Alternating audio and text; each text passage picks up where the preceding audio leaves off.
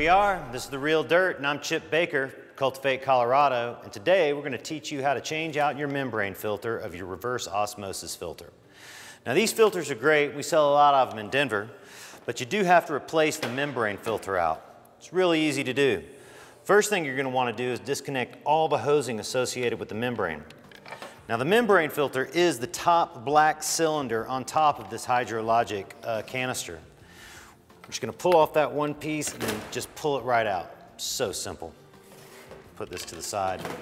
Now the other thing you're going to have to do is look real closely where the blue hose joins your white pressure connection, and you're going to have to push down with both your fingernails to pull it off. Black one too. Now you have a free membrane filter. Now at this point you take your handy filter wrench that came with your HydroLogic filter. Just take the top off, it just screws right off. Now is when you're going to need your handy dandy toolbox. I'm going to break out my favorite tool, vice grips. You're just going to want to barely clamp on this. Just get it the right size though. Let's get it the right size. There we go. Barely clamp on it and turn it in a clockwise manner and pull up a little bit and leverage it out of there. Now the only thing that's holding this in is this pair of rubber O-rings in a slightly tapered fitting.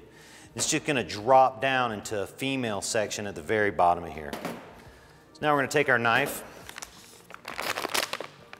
open up our hermetically sealed package, take our new membrane filter, drop it right down. Now it's not going to fit all the way, so you want to push it all the way in. At this point, you just put it all back together again. Here's the top. It goes on good. Make sure you don't strip your threads.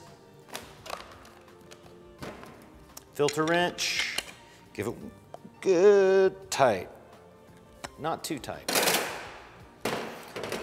Now, you have this white fitting and the blue and the white and the black fitting. The white fitting goes towards the white hose on the carbon side. Just snap it down like that. I always like to give it a little arch like this when I put it back in. All right? Now this piece, you just snap it into your coordinating lines, black line, and the white line, it goes your blue. And there you go. And there you have it. Replacement membrane filter on a reverse osmosis filter. This is Chip Baker, Real Dirt, Cultivate Colorado.